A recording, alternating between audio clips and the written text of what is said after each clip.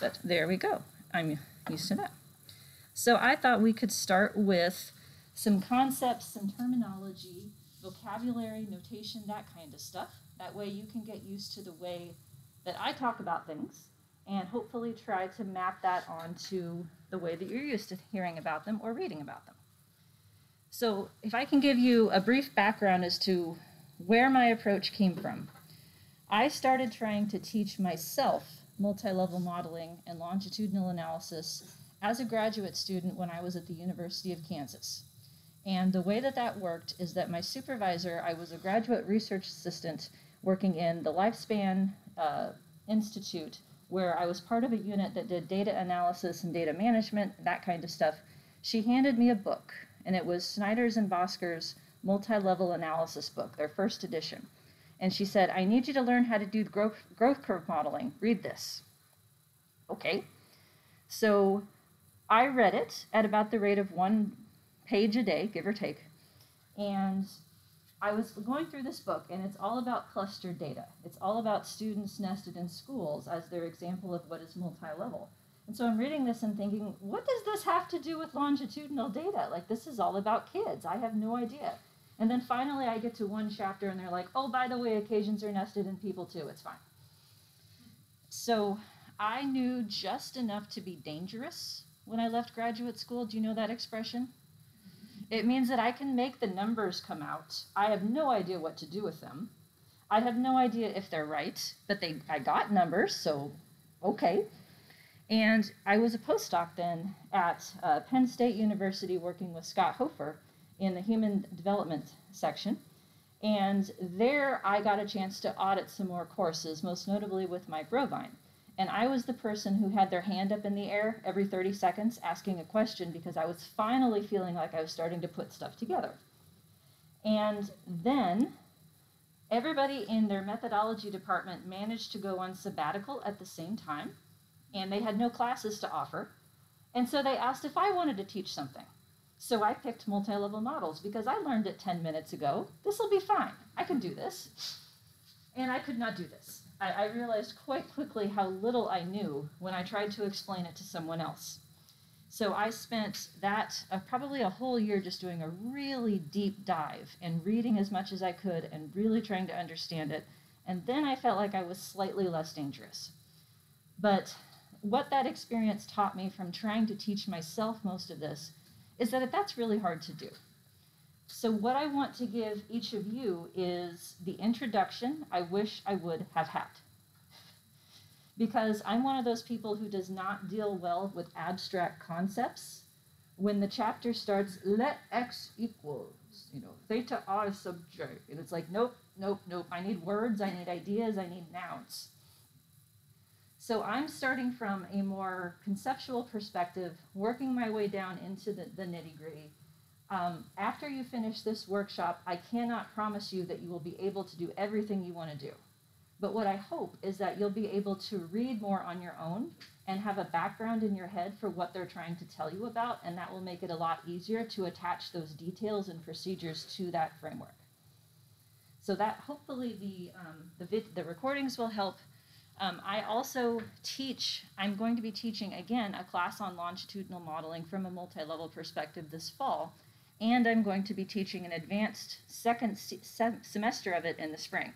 So I'd keep everything on YouTube. You're welcome to make use of those materials as well. So this will be hopefully something useful, a start, but not necessarily the end. Is that fair? I want to put that out there because there are some people who think I'm going to go to this workshop and then I'm going to know how to do this. It's like, no. It's an unrealistic expectation. But Thorsten wanted me to make sure that we build in a little bit of time to practice. So that will be later this afternoon and then later tomorrow. I have some examples that I'll go through where we actually go through R code and M+ code and the output so that you'll know what the numbers mean. And then I'll give you a couple of activities where you can try to make the numbers come out yourselves. Okay, what do we think about that? Again, voting system, ups, sideways, or down? Okay, excellent. And you can talk too, that's fine. I'm used to, so what happened to Iowa is that we were all back in person last year, and that was a big push to get everybody back on campus. except that I didn't feel comfortable forcing people to come to campus if they were worried about getting sick or if they did get sick. And a lot of my students are older students who have children who may not be vaccinated, and so I said, okay, we're going to do a hybrid option. You can choose to come on Zoom or you can choose to be in person. And I got about 3 people each day in person, and the rest were on Zoom. So I had to develop a system by which the people on my monitor and the people in front of me could talk to each other, and we settled on thumbs. Interestingly, Zoom does not have thumbs sideways or thumbs down emojis, but it has several that will work in its place. But since we're all in person and I'm not on Zoom, you can communicate however you'd like. Alrighty, away we go then. So first up, some vocabulary. You will hear these phrases come out of my mouth repeatedly, so I think a good place to start is to define them. So when one collects longitudinal data, there's different types of relationships between variables that you can find. The first type is what you would find if you just had a cross-sectional sample to start with, which is between person relations. If I'm higher on X, do I tend to be higher on Y? And the key idea there is higher than other people. So the relative comparison is mean differences between people or differences in level between people. And this is the type of variability that you would have for any longitudinal study that starts as a cross-sectional sample. If you want to sound fancy, you can say inter-individual differences rather than between person. And any measures that we collect once per person, we refer to as time-invariant or time constant. You can say those words. The additional part, and the whole reason that you would go to the trouble to collect longitudinal data, is to be able to examine within-person relationships or intra-individual differences. And the measures that are collected multiple times per person are known as time varying. And this is the part that's extra. What's complicated about longitudinal data is that both of these things are happening at the same time, as well as potential interactions. So any variable that you measure over time, you're interested in whether that variable maybe fluctuates across time or changes systematically across time, but people have a consistency to them. So if I ask you in a daily diary or an ecological momentary assessment type of study, how stressed do you feel today? Some people every day are going to report that they have more stress on average, and some days are worse than others. Both of those things can be true at the same time, and it could be that the effect of having more stress than you're used to differs across people. And it could be the effect of having more stress that you're used to depends on how much you have on a regular basis. All of those things can be true. So just because you have longitudinal data doesn't mean that you're going to end up looking at just within-person relationships. It's going to be all of it at the same time. And the trickiest part of these models is finding a way to keep them separate, to keep the interpretation. Am I talking about more than other people? Or am I talking about more than usual or more than I started with? Change versus fluctuation. And I say between person as the end of my phrases here because that's what I'm used to thinking of. But the same concepts hold for any type of sampling unit that is measured repeatedly. So in the College of Education, where I teach at the University of Iowa, we might have people who are studying schools as their unit of analysis and collecting school-level information for every academic year. In that case, it would be between and within school. For those of you who are used to clustered samples instead of persons nested in groups, then that would be between and within group. So the adjectives between and within always hold. What they're attached to depends on what's being sampled repeatedly. Another set of vocabulary that I think is important because it guides the most useful type of modeling strategy is whether your longitudinal data can be characterized as reflecting within-person change or within-person fluctuation. And there's a continuum on here because rarely is it only one or the other. There's usually some kind of hybrid that's happening. So within-person change is what one thinks of in a classic longitudinal setting, where the point of the study is to see what happens over time when time is sampled meaningfully with enough distance between where you think something should have changed. So your classic randomized control trial, where you randomize people to a control versus treatment at baseline, and then you see what happens, and the goal is to make the treatment group change differently than the control group. That's that type of study. This type of picture goes with that type of idea. And this type of analysis that would be most useful to answering that question is often called growth curve models. And you can stick the word latent in front of it if you use software for structural equation models instead of multi-level models, but it's a semantic distinction because random effects and latent variables are the same thing. That's coming later on. Interestingly, it is always called a growth curve, even if the outcome that you're measuring declines, and even if it declines linearly. So I can have, people heading down, and it's still a growth curve model. That's just the terminology that people use.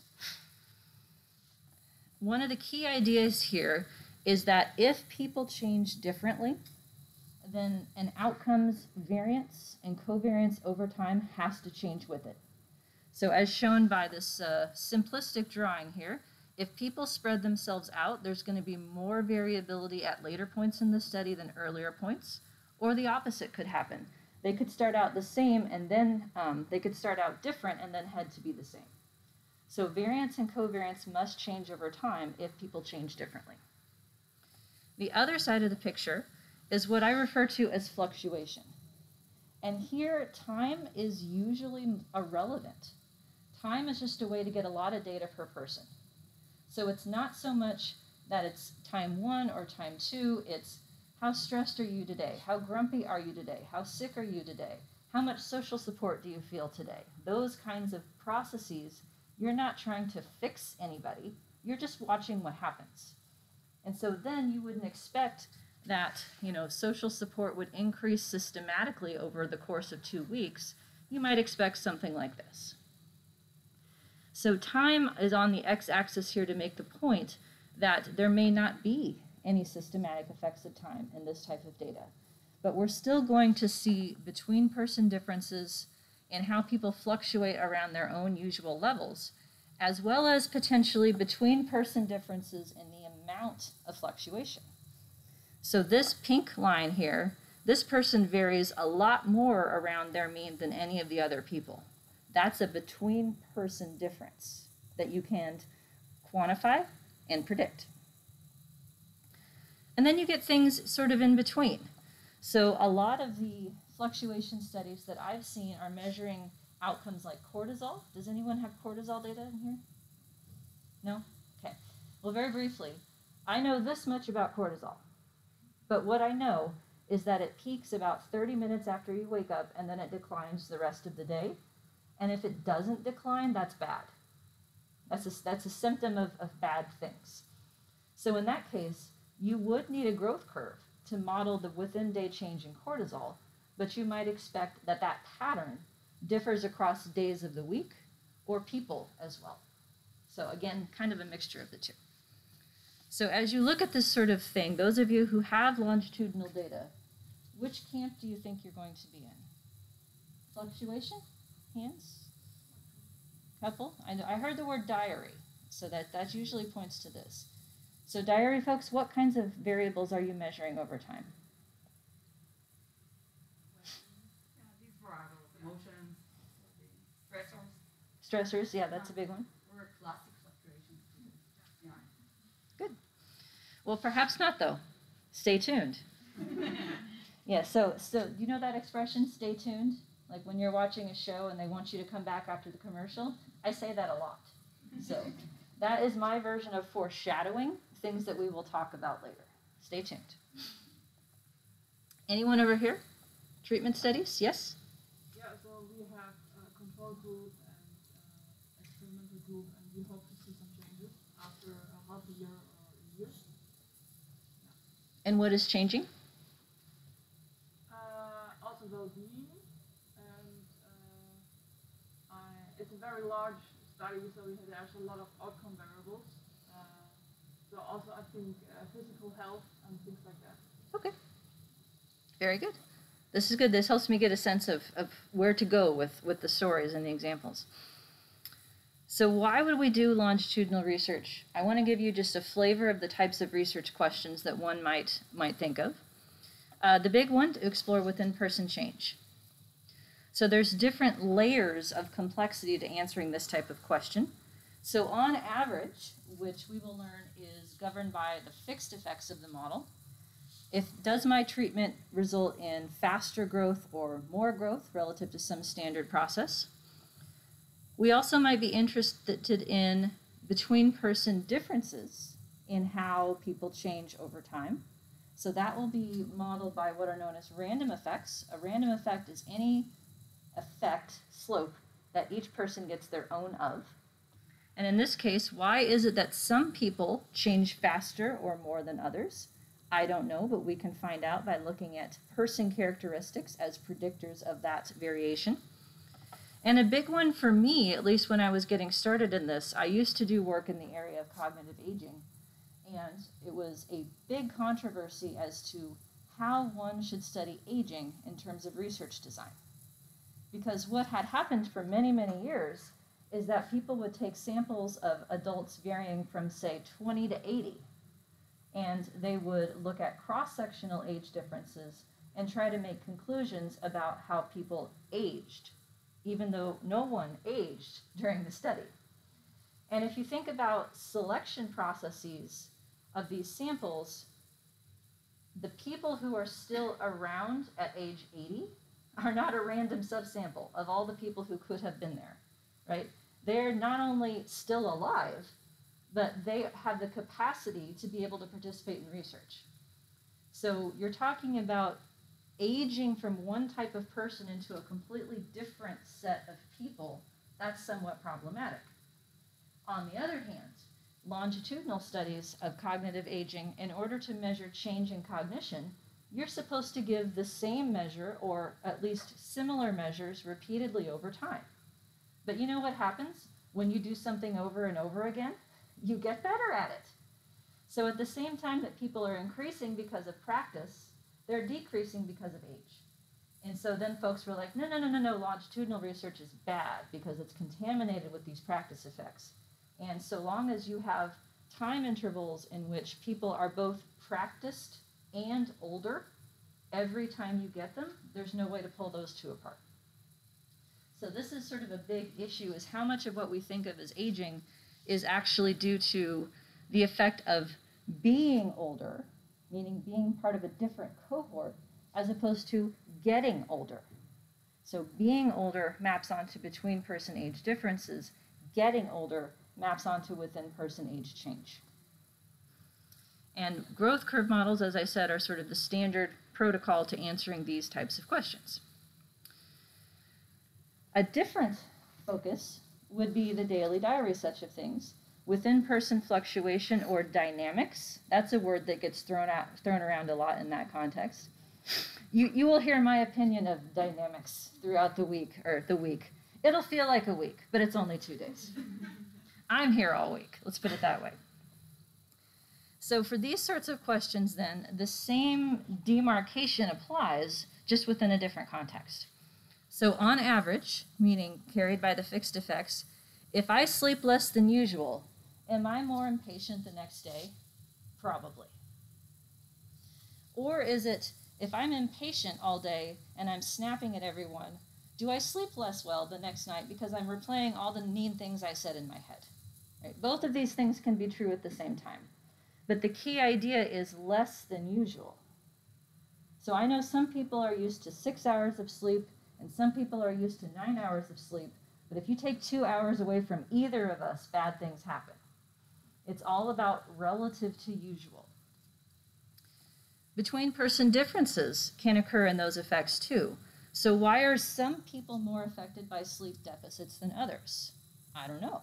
We can find out, though, by examining person predictors as potential mechanisms why some people have stronger within-person associations between, say, sleep and grumpiness. And this type of back and forth, you'll see me make this gesture, this X thing. This is my abbreviation for cross-lag panel, the idea of this X predicts the next Y, and this Y predicts the next X, and we're not sure which is the stronger path, and that's the whole point. So these sorts of questions are often answered with either multi-level models, which is a term that is used when you're predicting one outcome at a time. So I tend to call that univariate multi-level. Multi-level structural equation models, which is really just a multivariate version of multi-level unless you have a measurement model, as well as single-level structural equation models, cross-lag panel, as it's sometimes called, or autoregressive cross-lag panel. And we will go through all of these tomorrow and how they map onto each other, what they can tell you, and what they can't. And then the last one is something that is less well known, but to me is an opportunity in terms of new research questions. The idea of predicting within-person instability. So the term that goes with this in terms of modeling is what's known as location scale mixed effects models. And the idea is that some people, if I were to measure their mood over time, are like this, right? Nothing bothers them. And then some people are like this. That idea of why are some people this and some people are like this, that's the type of prediction we're talking about. So you can examine within-person inconsistency as between-person differences in residual variance. So things like medication adherence. Maybe the goal of your treatment isn't to make people higher on some outcome. Maybe it's to make them more stable. A lot of medical outcomes are like that. Glucose, minutes of vigorous activity, medication adherence. There's all kinds of things where we want you to be more stable, not just better at it. And so you can examine the extent to which treatment can improve within person fluctuation. So the idea of variance goes along with inconsistency or instability. Lack of variance would be the opposite. In cognitive aging, one of the findings that was coming out around the time that I was paying attention is looking at variability in doing a task. So if you give a task to an older adult, they might do worse over time, but what was more interesting was the variability in within task performance. And it turned out that inconsistency was a predictor of subsequent decline. Before things go off, they start to get a little bit more wobbly. So those are just some of the ideas that I had. Any others that I should add to my list?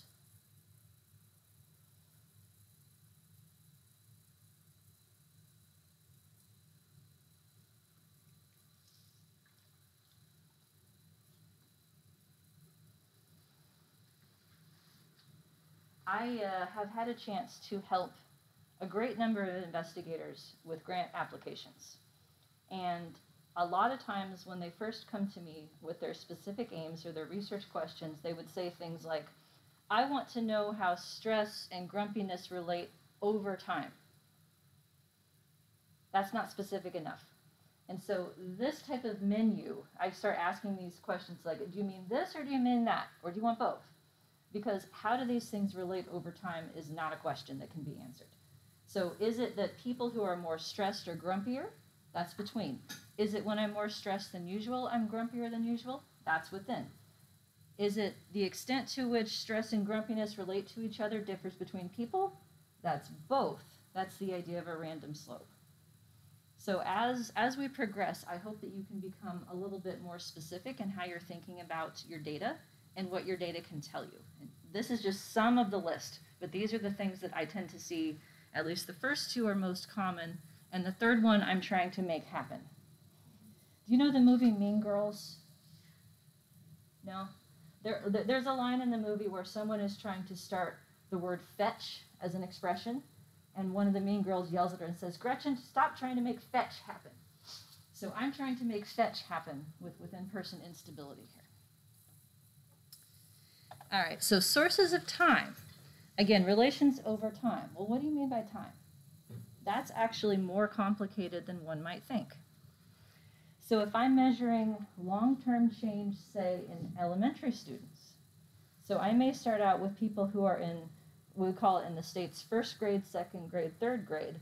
My son just finished first grade. He's 7 years old. So if I had first, second, and third graders, and then I followed them each for 3 years, and I want to talk about change over time, well, what should time be? If I'm interested in an academic outcome, then time should probably be great, because they're all learning the same things at roughly the same rate. If I'm interested in a biological outcome, like in older kids, maybe the advent of puberty, then that has to do with how old they are, not necessarily what grade they're in. Because people can be held back, they can skip grades, and so you can have 2 to 3 years of age variation within the same grade. In the case of older adults who might be suffering from, say, dementia or some other systematic process, how old they are may not be as important as when they were diagnosed and how far into that trajectory they are. Something like ALS, Lou Gehrig's disease is what we call it. That's a disease where there's a very sharp sort of drop-off in capacity, and everyone sort of follows the same trajectory, sadly enough. And that can happen to you when you're 40 or when you're 80. So then it's time to event, where diagnosis might be an event, or something like a stroke. If you're looking at recovery from a stroke, stroke is time 0, and then you can measure change from that point.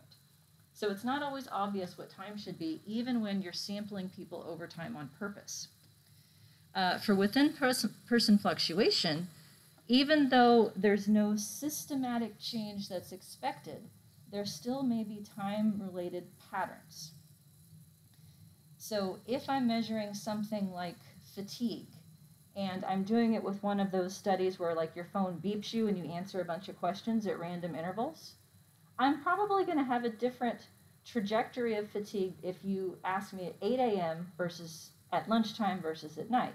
So there may be sort of I'm tired in the morning, I feel better during the day, and then I get more tired at night. So there's still time that's relevant in that case. Same is true for cortisol. Day of the week. Do you think people are more stressed out during the workday than on the weekend? Probably. It probably matters whether it's Monday through Friday or Saturday or Sunday. So even though you're not potentially interested in that difference, it still would need to be controlled for in your model so that you could examine the things you are interested in. Day in study is another one if there's reactivity to the measurement process. So people may answer the questions differently after they've answered them 20 times than the first time they see them. And if can I tell you a quick story? I tell a lot of stories. So there was a study that I was privy to at Penn State, and this was before smartphones. So it was a study where they called you every night to get your answers to these questions. On your landline, right? I haven't had a landline since 2003, so that's how old this is. But anyway, they would call you up, and they had a filter question. Did anything stressful happen today? And if you said yes, there were like 10 follow-up questions. Well, people started figuring out that if they said, nope, I'm good, thanks, they got off the phone faster, and they still got their payment. So if you plot stress throughout the study, there's this remarkable decline in stress that happens as the study goes on, completely artifactual, but still needs to be controlled for before you can look at how stress relates to other things. So this is my public service announcement to all of you who are collecting diary-type data. Time is still in there. It just may not be in the typical way of time 1, time 2, time 3. So you want to do a little bit of exploration to see what time trends might be relevant based on what types of variables you're collecting. Does time vary both within and between persons? If so, then we have to address each of those components separately. So this is found in what is known as accelerated longitudinal designs or cohort sequential designs. So the example I gave of first graders, second graders, and third graders measured over time, if I just put one trajectory through all of that, then I am ignoring which cohort they came from. And if this year's first graders are different than last year's first graders, then I'm in trouble.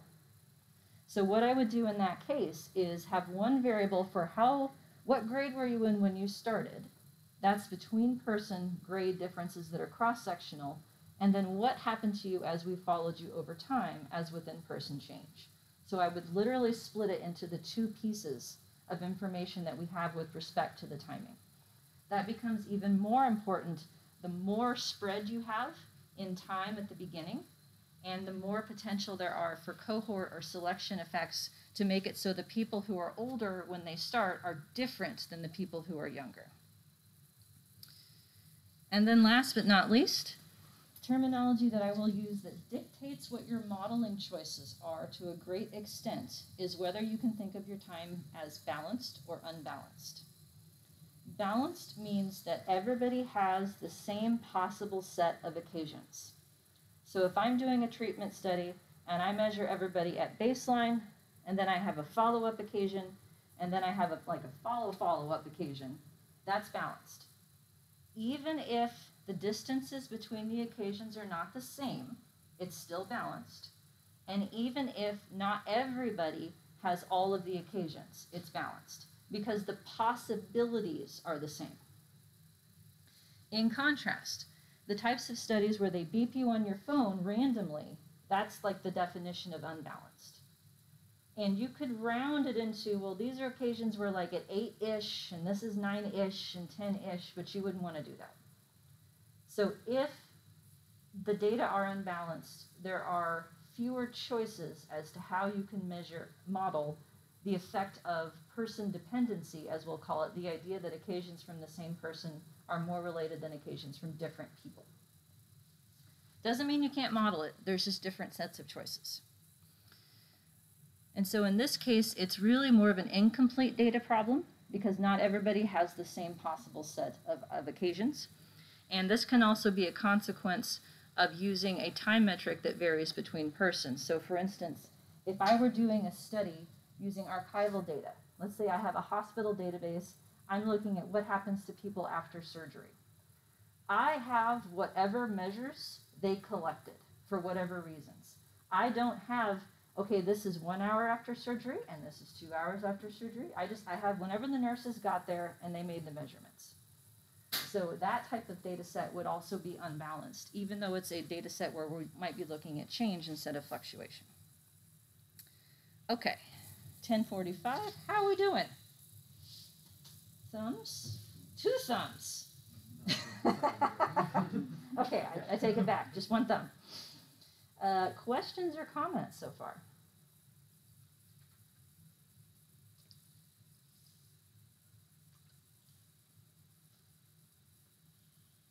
No? Not yet? I don't mind awkward pauses. I can handle it.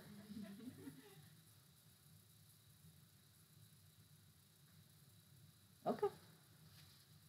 Don't hesitate to stop me if something comes to you, too. All right, let's talk models. So my framework for teaching these is to talk about what happens on each side of a model. And all models have each side. There's 2 sides. One is the model for the means, and the other is what I call the model for the variance. Now, when you're first starting to learn about statistical models, like general linear models, regression models is sort of the starting point, I guarantee that this is what you think of in your head when you think of the model. It's what outcomes do I have? What predictors do I have? How? Come back. It's decided I'm done. There we go. I think it goes to sleep after an activity or something, so we'll just wake it back up. That's fine. So how do the predictors relate to the outcomes? Do they only have main effects? If it's a quantitative predictor, is it a linear slope, or do I need something kind of nonlinear, bendy? Do I have interaction effects, such that the effect of one predictor depends on the level of another?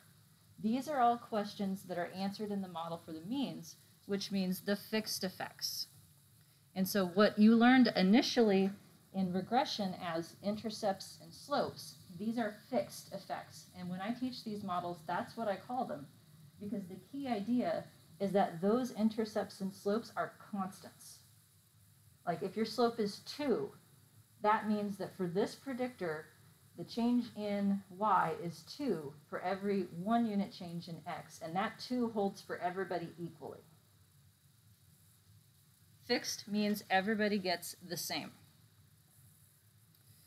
The model for the variance then is the random effects and the residuals.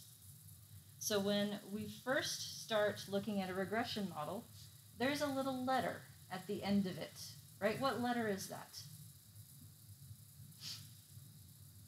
To me, it's E. Might be R. Could be like epsilon if you want to go Greek notation, right? But there's a letter. And you're initially taught, well, okay, so if you want to use this model, then that E has to be independent across observations, it has to be normally distributed, and it has to have constant variance.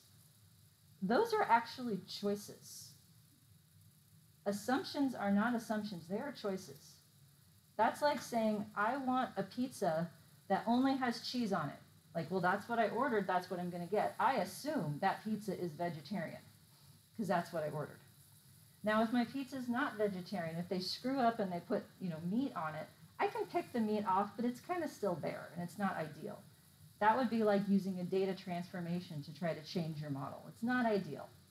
It turns out that if any one of those assumptions is not true, you order a different pizza. You pick a new model. So these are the ways that is very different than what you're used to thinking about, but it's the same idea of building a model.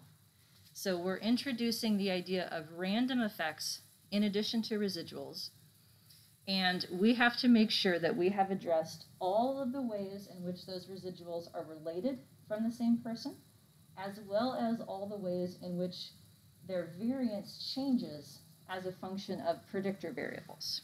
So the model for the variance is the big difference that separates what people start learning in terms of general or generalized linear models from what follows. All right, so modeling person dependency then, that's what the model for the variance is going to be for in most cases. So the idea of dependency, that is a term that statisticians use, and it makes it sound like it's a problem. The alternative perspective is that dependency is the point. You're trying to see what is in common to a person, how they change or how they fluctuate over time, so that you can pull apart what is between from within. Dependency just means correlation. It's the idea that if you sample one sampling unit, like a person, more than once, the outcomes that come from them are going to be more related than outcomes that come from different people. That's always going to be the case in longitudinal data. It's usually the case in cluster data too, although to a much less extent. If we ignore this problem, if you use a regular old regression model on longitudinal data, that will be very wrong for numerous reasons. One of them, which people understand quite well, is the idea that the standard errors and the p-values are going to be incorrect, because your standard error comes from your model for the variance. If you have the wrong standard error for a slope, the p-value that shows up with it is not going to be correct either. But what's more insidious to me is the idea that the relationship you're capturing cannot possibly be correct if you're using one relationship to capture different levels of relations. So if I have some people are more stressed than others, and people who have more stress might have worse well-being, that's one thing. When I'm more stressed than usual, I may feel worse than usual. That's a separate thing. But if I just build a regression model that has stress predicting well-being, and I got one slope, that one slope has to do the job of two separate relationships.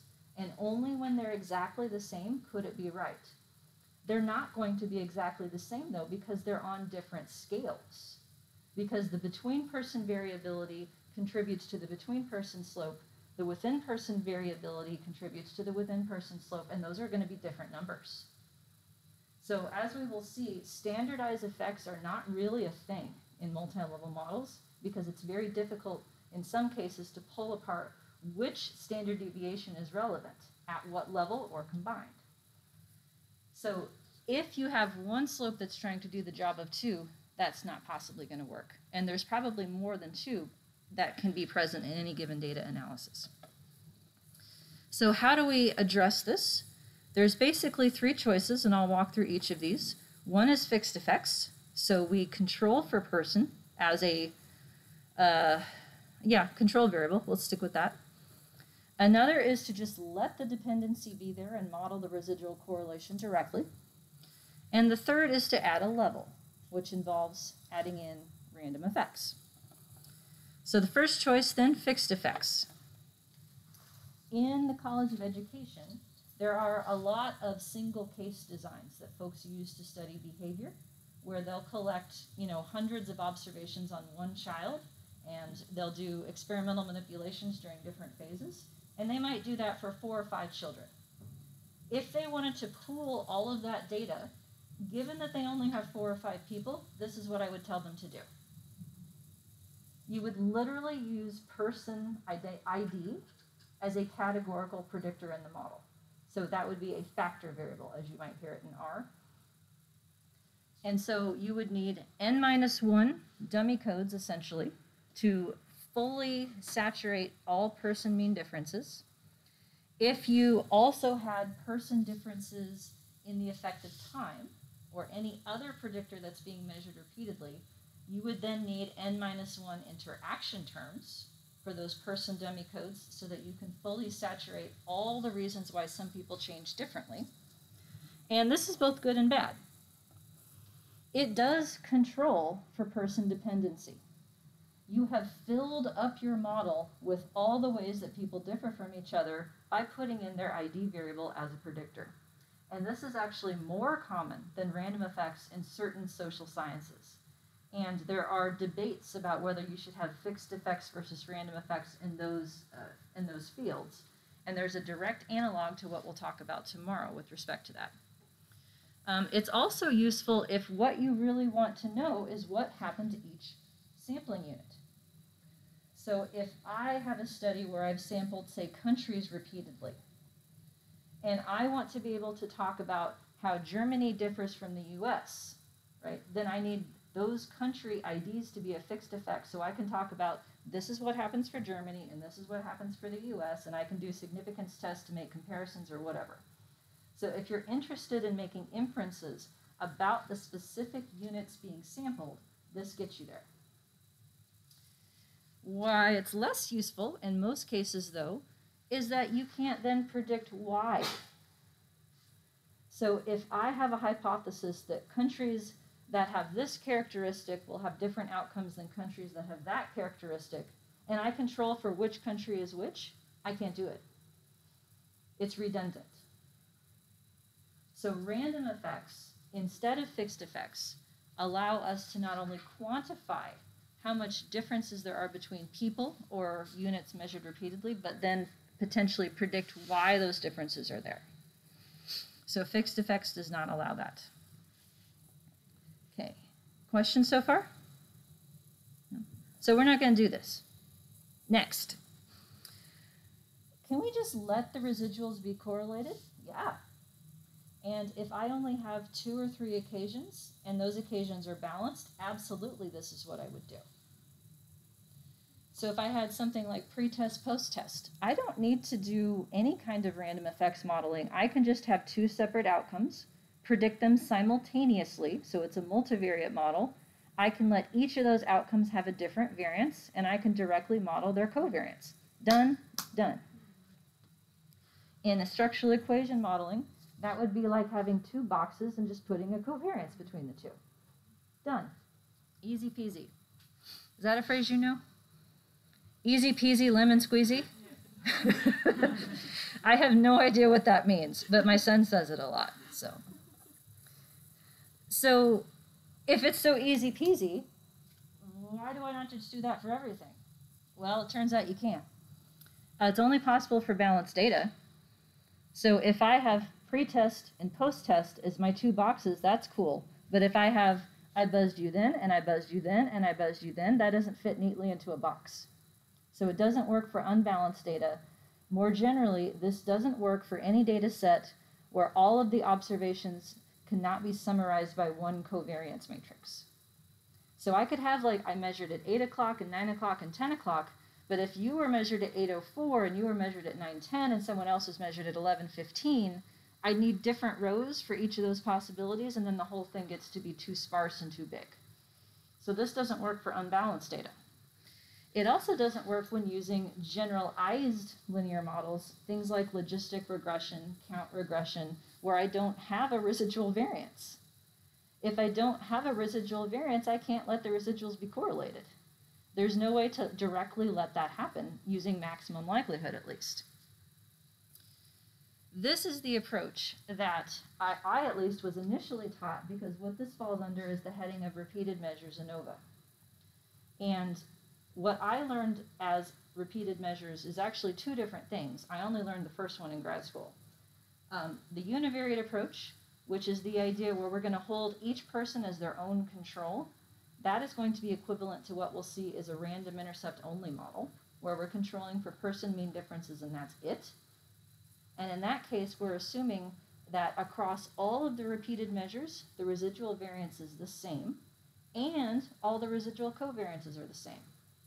That can only happen if people change the same. If people change differently, game over.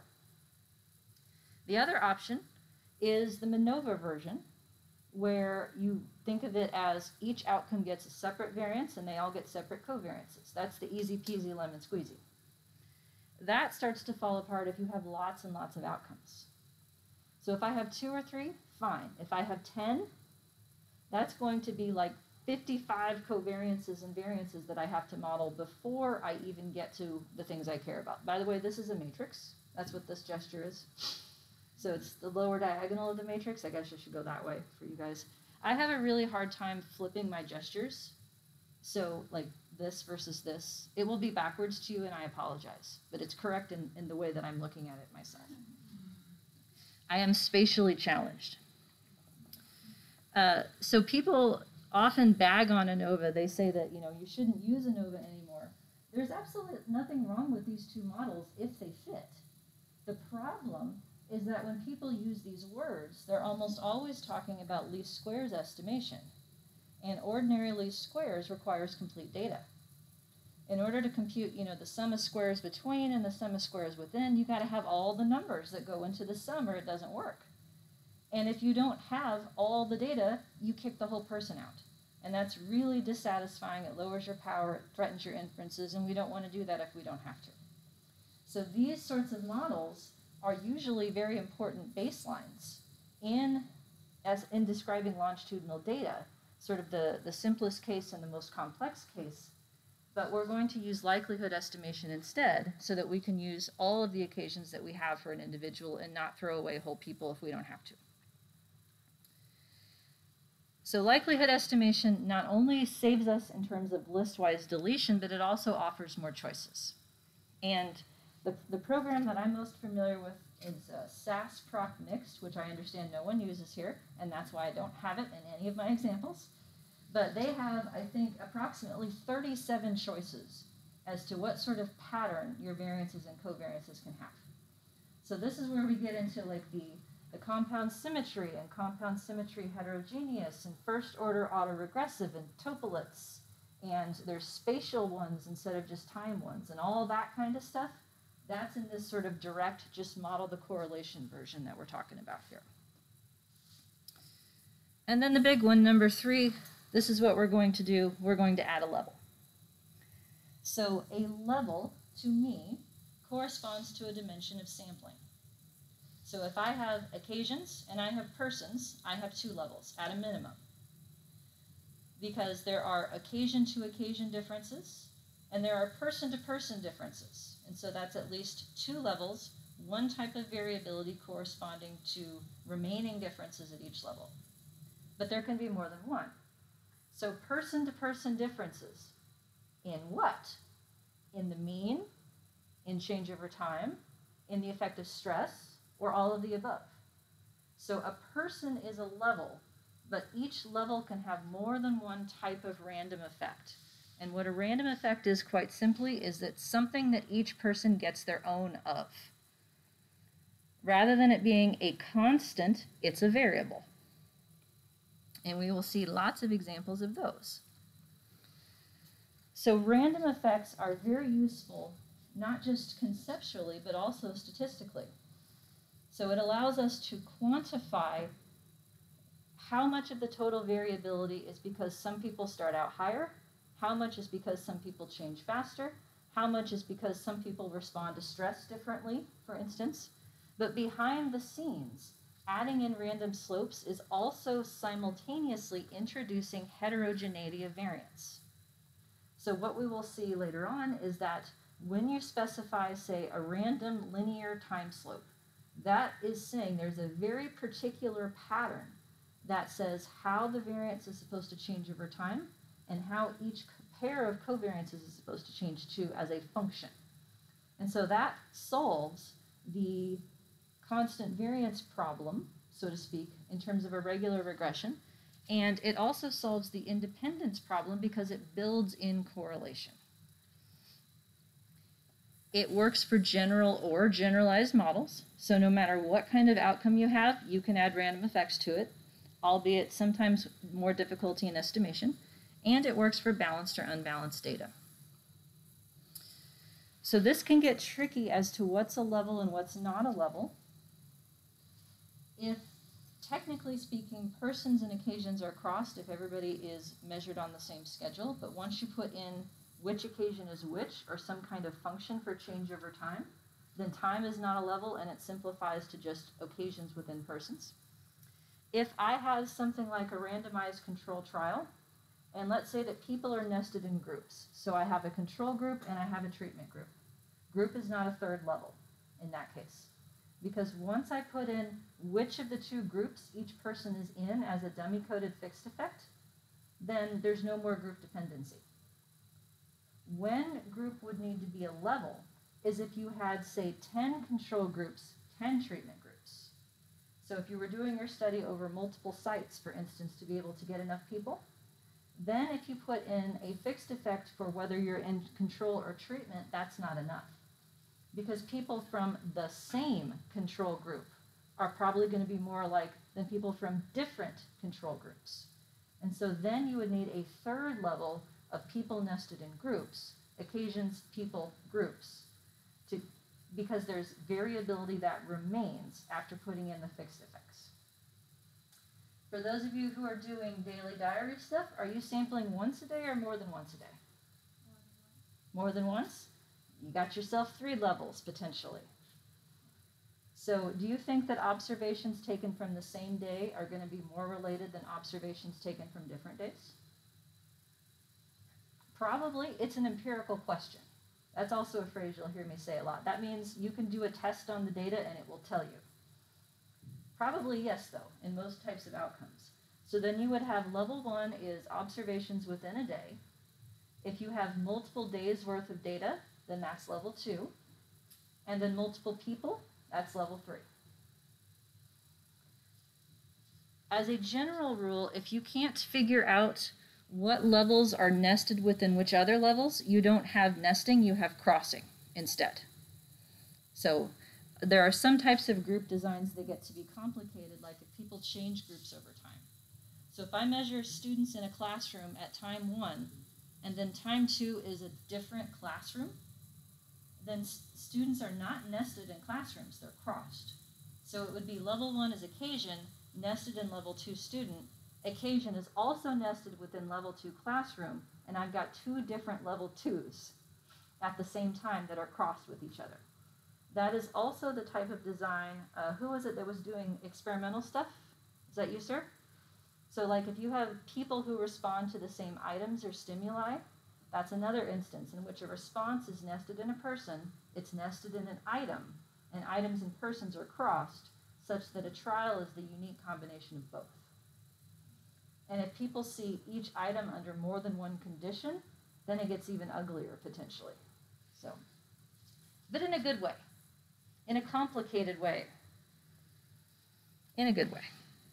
All right. So these are the words that you might search the Google for if you're interested in learning about more from a statistical point of view, how these models would be differentiated from each other in terms of their contents. So what we start with, at least in my world, is general linear models, the idea of ANOVA and regression. They are designed for data that has one dimension of sampling and the outcome is plausibly normally distributed. If you have any other kind of outcome, you switch to generalized, where ized means the changes to the model for anything that's not normal.